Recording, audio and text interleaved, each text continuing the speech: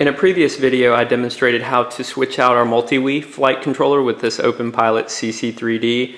This thing flew pretty amazing, but in the video you notice there was a little bit of oscillation when flying, and that's probably due to this thing by default isn't configured for such a small frame. So in this video we're going to do two things: set up our FrSky Taranis for different flight modes and toggle between those modes, and then also using one of our control knobs, actually this little slider knob, for tuning the P gains. And that'll be the framework for you guys to then be able to go tune your I gains or anything else. So let's go ahead and get started. And if you didn't see the setup video, just want to remind you that we have the orange cable going to channel 5, purple going to channel 6. Those are the two that we'll use for flight modes and then in-air gain tuning. On our Taranis, we're going to use this 3-mode switch for flight modes. And then on the other side, we're going to use this slider for doing the P tuning. And it's really useful to use that slider because you can be controlling your sticks and at the same time using your other finger to adjust that. My previous Turnigy 9X, I used the knobs, but as you know, you have to take your hands off the stick to use the knobs. Okay, the Taranis side of things is pretty easy. We just go into page 6 and we're going to go down to channel 5. And I'll just go ahead and hit enter. Then we'll go down to source and hit enter again. And all I need to do is just flip that switch, and you'll see that source has changed to SE. Hit enter, exit, exit again, and that's our channel 5. Then we'll do channel 6, go down to our source. Right there it says S2. I'll hit enter.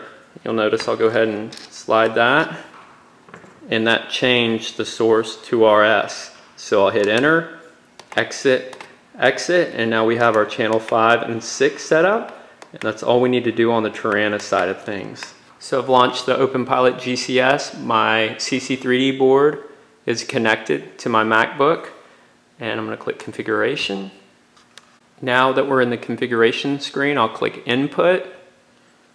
And to keep things super simple, I'm just going to start configuration wizard. We'll go ahead and hit OK. What we'll do next is we'll begin the configuration. So I'll click next.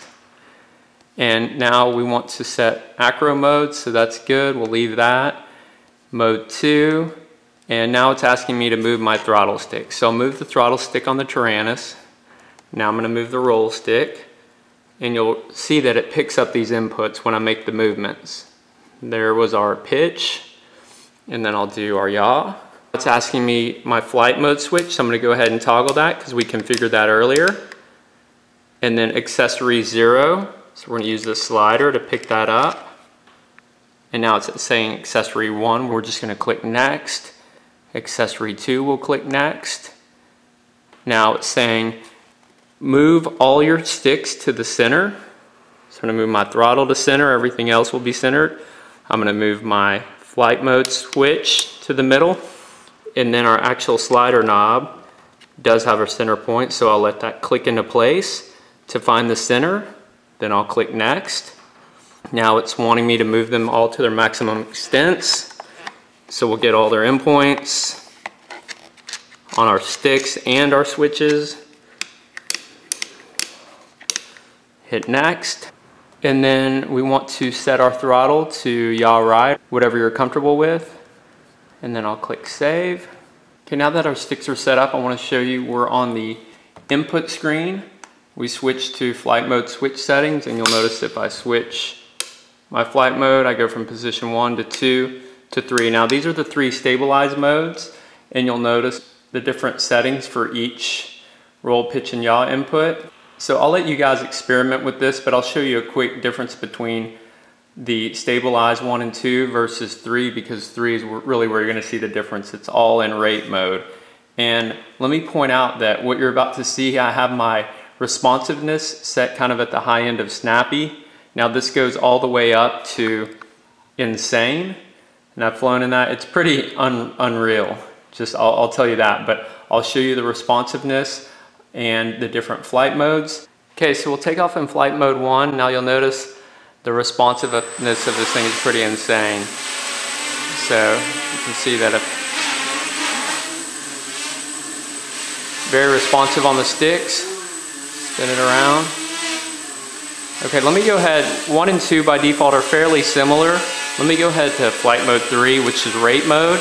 And now you'll see that there's no real auto leveling going on. It's just super snappy, as they say. Not insane, I'm not in insane mode, but still. So that's flight mode 3.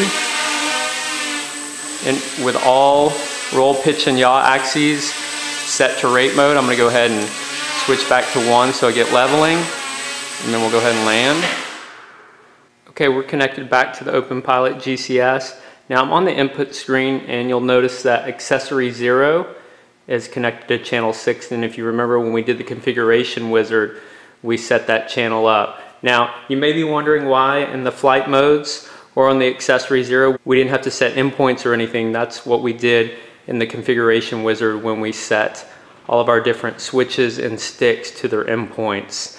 The software picked up those endpoints, saved them, and that makes our job really easy when it comes to configuration. Okay, for gain tuning, we're gonna go down to this menu item called TX-PID, and at the top of the screen, we're going to click Enable TX-PID Module, and if we go down to Instance 1, we're going to start with the roll and pitch rate, the P gain for that.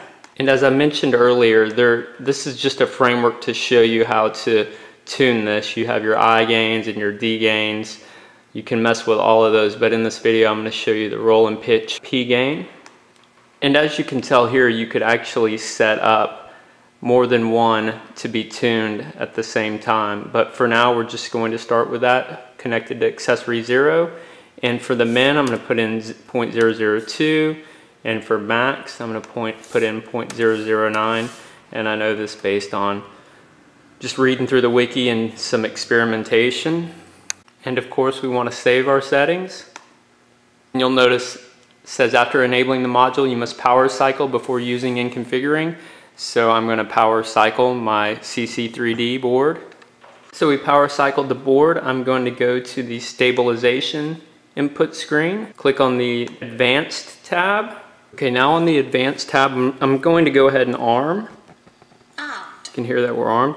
Now if you look at the roll and the pitch P gain, I'm going to adjust this slider, and you can see I'm all the way up and it's at about 0.009.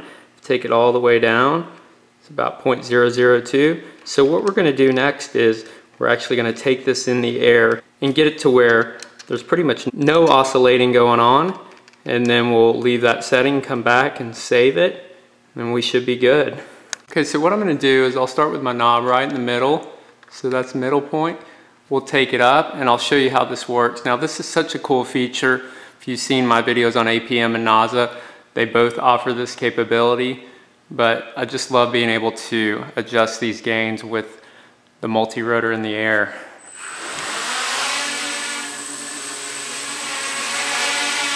It looks pretty good. Now I'm going to crank the gains all the way up on the switch to 0.009. The switch is all the way up. Now you can see there's a lot of oscillating going on. So I'm just going to bring that switch down a little bit. You can see that it's definitely more stable now. So let me give it a little acceleration. That's pretty good. Okay, you can see a little bit there. So I'm going to take it down just a little bit more.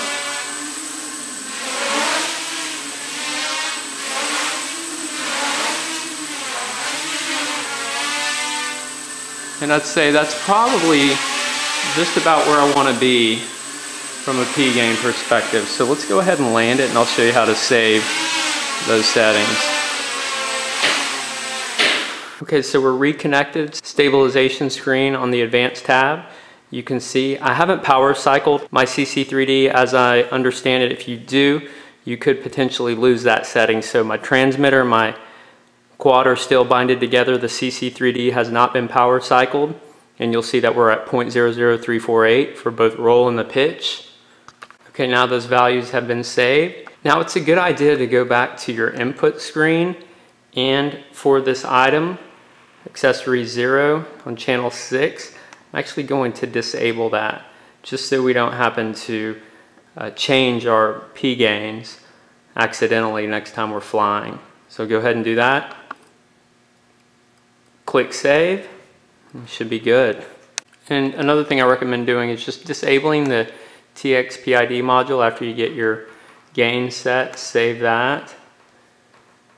Then you can always go back to your stabilization tab and make note of these values. When you set up your slider to adjust these, just keep note of them when you connect to your OpenPilot GCS, because you can always go in here and modify these pretty easily, save them, and then test.